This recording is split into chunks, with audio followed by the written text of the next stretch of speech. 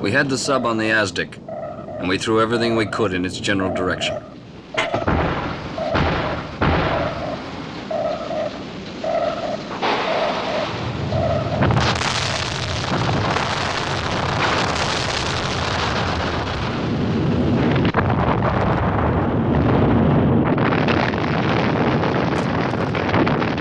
I guess we never touched him. He needed too much luck. He'd done his job and gone.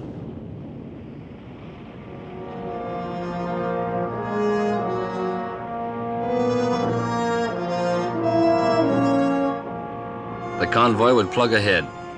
We'd turn back to pick up the pieces.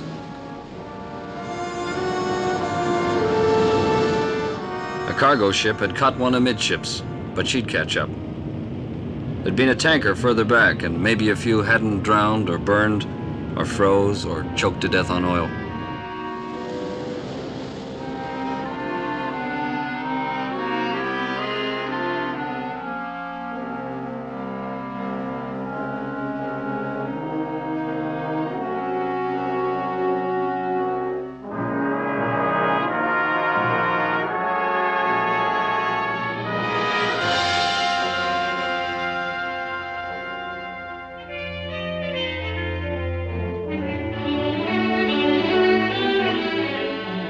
Maybe we hadn't made a kill, but it would have been worse without us.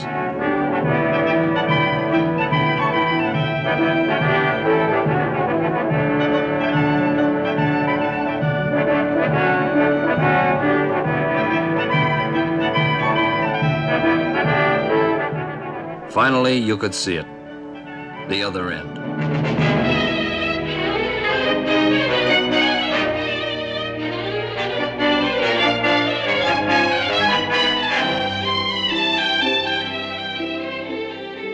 We'd secure for harbor and put on the tiddly blues and run up to Londonderry.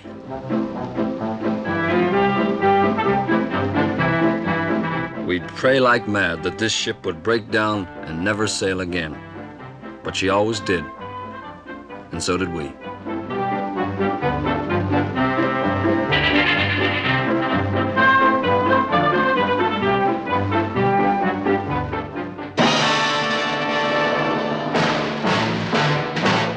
(1941). Hitler wants oil and access to Russia. He shakes his fist. Hungary, Romania, Bulgaria crawl into his camp. Yugoslavia fights gamely but falls. The Greeks, who made a mockery of the Italian army, cannot withstand the Germans. The Nazi paratrooper drops on Crete.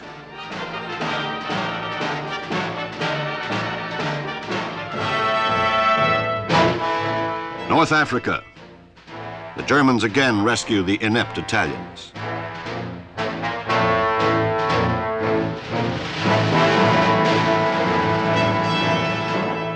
Rommel, the Desert Fox, takes dead aim on Suez. For Adolf Hitler, Teutonic adoration.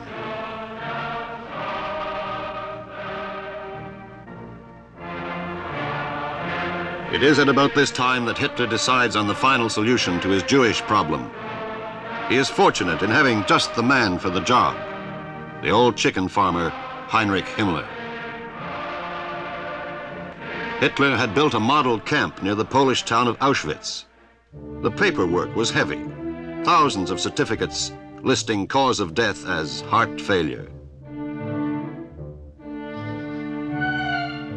There was light music for those arriving in their boxcars and pretty picture postcards to send home. Then they waited their turn to take a bath. They were bathed in the fumes of Zyklon B, which, depending on the weather, would kill a human being in 3 to 15 minutes.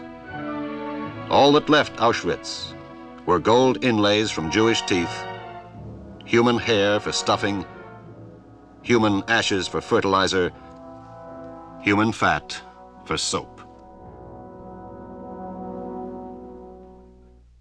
On the 22nd of June, 1941, Hitler follows Napoleon into Russia. The world, says Hitler, will hold its breath. In 3 weeks, he is within 200 miles of Moscow. The Russians scorch their earth and retreat. Joseph Stalin is now allied with the democracies. His partners meet off Newfoundland to sign the Atlantic Charter.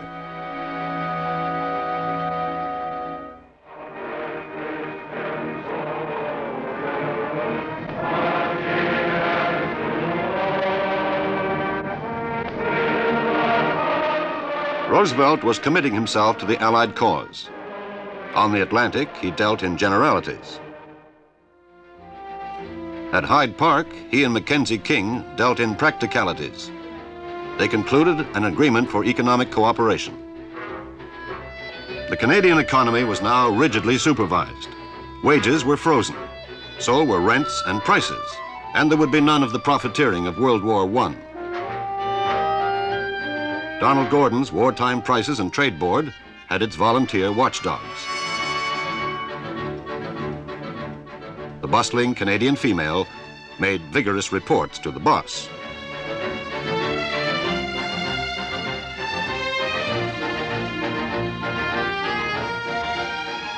The other giant of the home front, Clarence Decatur Howe of Munitions and Supply.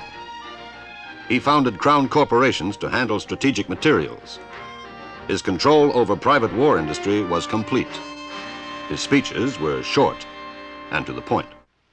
As long as production can be kept on its present efficient basis, you need have no fear of lack of orders. Your job is to produce the planes, and mine is to see that orders are forthcoming. I expect to be able to do my part if you will do yours. Overseas, Canadian airmen were flying the lumbering Wellington bomber. Ground crews lovingly patched up their wimpies each day, for it was only in the air the Allies could take the offensive. This early bombing was strategically ineffective, but psychologically imperative. It showed the German he too was vulnerable.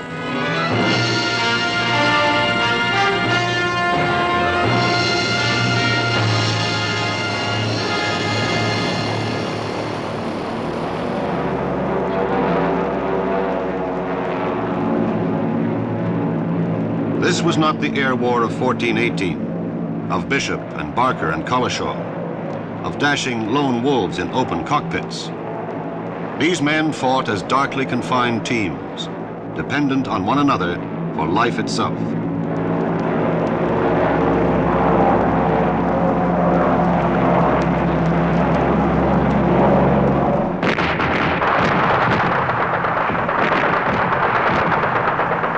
On the ball, boys, it's going to be bloody hot.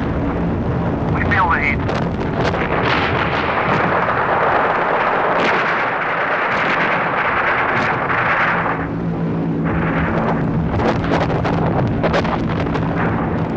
Don't waste time, Johnny. It's getting warmer. Okay, Skip. Keep her steady.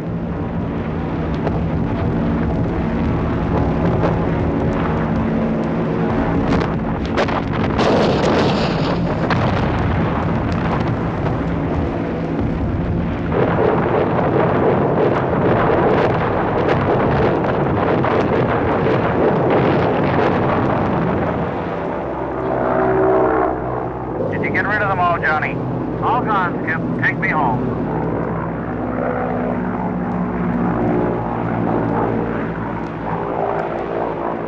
During this war, 17,000 of these RCAF flyers will die. The ground crews would count them coming back. They knew that even those who made it might have a dead man at one of the guns.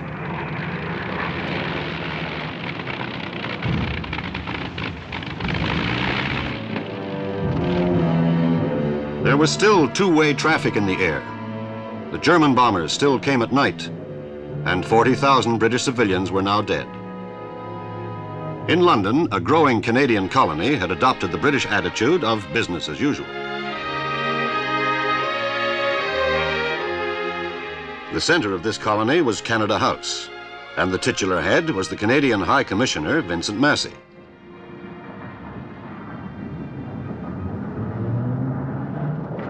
Morning, sir. Well, last night was a quieter one. It was a bit better, sir, yes. Rather. The newspaper men are waiting for you upstairs, sir. Well, thanks very much. Good night. There were